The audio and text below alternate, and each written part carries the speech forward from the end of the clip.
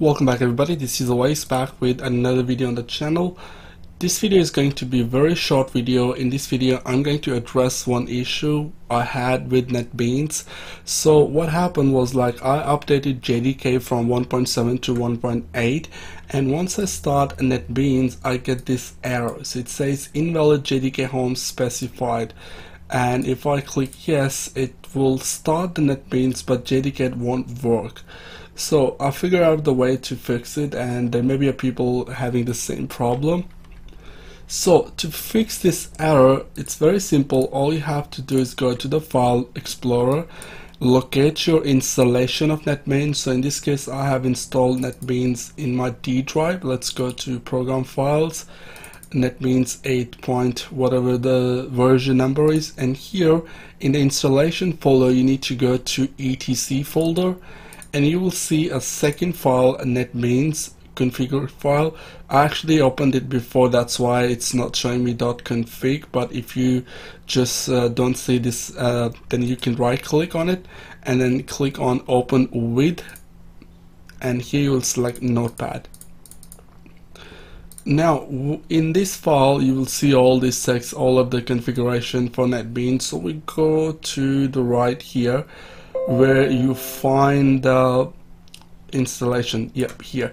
So installation time, Netbeans JDK home, program files, Java JDK 1.7.0 underscore 121, right?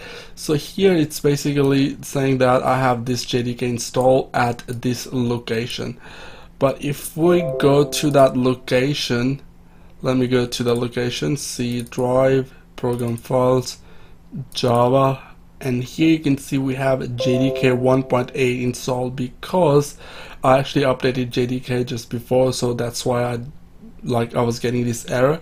So to copy this text, what you can do, just click on it, press F2, or you can right click and click on rename, and then I'm going to right click here and then copy this text.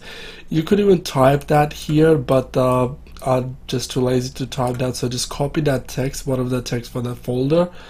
Let's close that, we don't need that anymore, and then we need to go back here.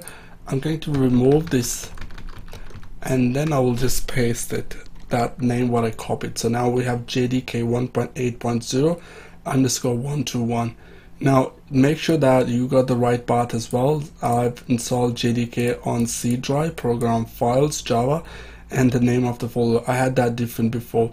And then what you do, go to file menu, click on save to save this file.